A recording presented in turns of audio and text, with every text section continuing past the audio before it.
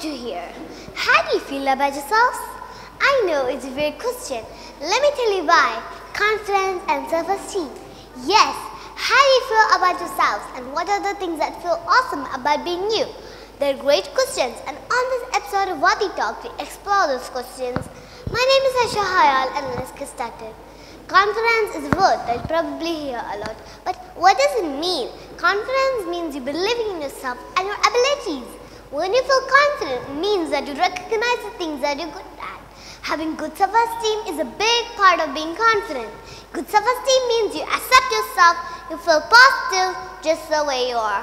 But sometimes it's hard to feel confident and feel good about ourselves because we get caught up in comparing ourselves to others around us because everyone is completely unique. Everyone has different physical extensions, religions, styles, skills and abilities. When comparing yourself to people who are different in all these ways are exhausting because you'll never be the same as someone. So you must focus on being the best version of yourself possible. One important thing to remember is that everyone is good at something, but we need to spend more time to achieve our goals. Everyone experiences different levels of confidence. And did you know that you can train your brain to become confident? I'll tell you some really simple tips that you can train your brain to become confident. Evaluate your goals, making small goals to reach your final goal.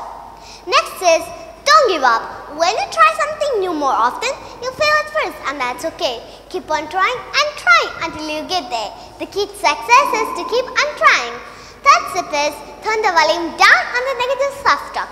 Everyone has positive and negative thoughts, but did you know that you can choose which one that you want to listen to? Last step is to be constructive, not destructive. Bullying is a destructive criticism, but a teacher's advice is a constructive one. So reject the commands that let you down and accept the commands that help you and that you grow, which leads us to the final handy tip of confidence. Believing in yourself and you celebrate your wonderful characteristics of yours that makes you unique. Thank you. Have a nice day.